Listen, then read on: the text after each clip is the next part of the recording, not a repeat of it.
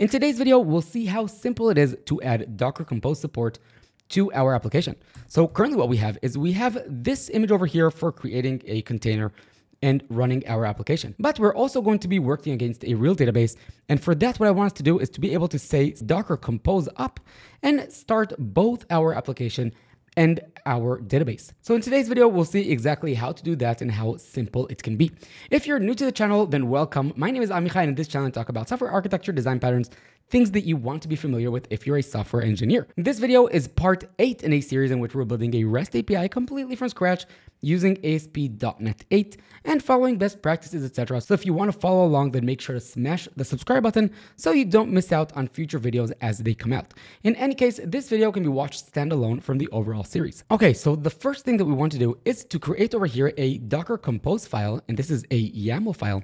And if you're not familiar with Docker Compose, then it's a tool that allows you to run multi-container Docker applications where we'll basically be able to say Docker Compose up and it'll start a few containers instead of us having to manually start these containers. Plus, we can also manage networking and storage, etc.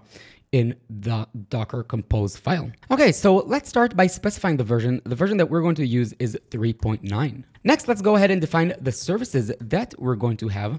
And we're going to have two services. Number one is the web application, and the second one is the database.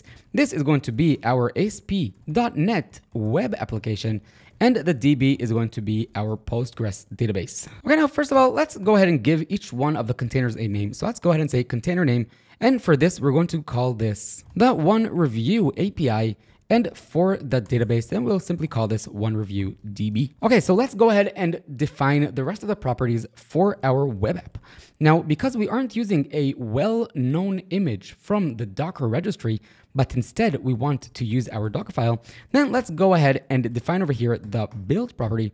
And we need to specify what the Docker file is, which in our case is simply Docker file. Now, we also want to specify the context where in our case, it's simply this folder that we're in. So we're talking about where is the Docker file contained, and it's inside this folder that we're in, which is simply dot. Next, we want to define the ports. So very similar to what we did in the previous video, where we said that we want to map port 5001 in the container to port 5001 on our computer, then we're going to do the same thing over here. So simply map 5001 in the host to 5001 in the container. Lastly, let's also define over here the environment variable that we're working in development. So let's say over here, ASP.NET Core environment equals development. Okay, so what we have currently over here is exactly what we did in the previous video, other than we also added this environment variable and we call the container name OneReview API and not OneReview YouTube or something like that, what we did in the previous video.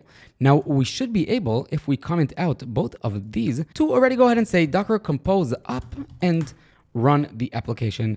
And this should work same thing like before, running on port 5001. So if we go ahead and now create a product, then as we see, then this works successfully and our project is successfully running via the Docker Compose tool. Now, real quick before we continue, I want to remind you that if you want to join our amazing Discord community, then you can do it for the price of a cup of coffee.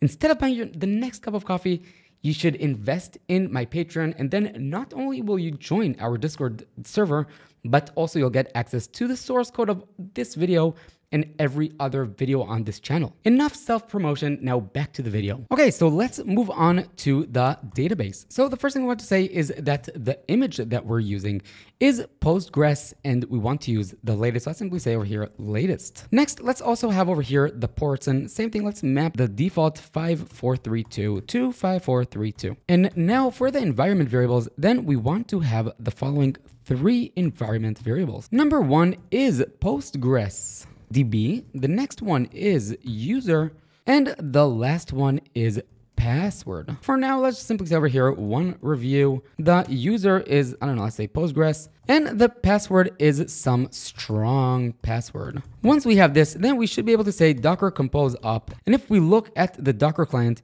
then we can take a look at the database and see that we are ready to accept connections. Now, the last thing that I also want to add is alongside the two services that we have the web app and the database.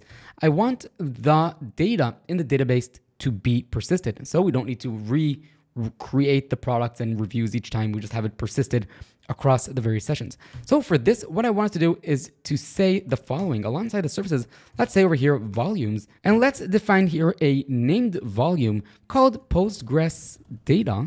And then we can go back to RDB and define that we have the mapping between the postgres data and the underlying data in the Docker container where the Postgres database is storing its data. And now that we have this, then we've mapped the data in the Postgres database inside the container to the Postgres volume, which I see I misspelled Postgres volume that we've defined over here in the Docker Compose. Okay, now currently then we aren't really persisting the data because if we look at our products service, then we see we're simply using a static in-memory list where we're creating the products. But what we'll do in the upcoming videos is we'll wire everything together and we'll make sure that the data really is persisted across the various sessions. So that's it for this video. I hope you enjoyed it and you learned something new. If you want to stay up to date with the videos as they come out, then I'm reminding you again to smash the subscribe button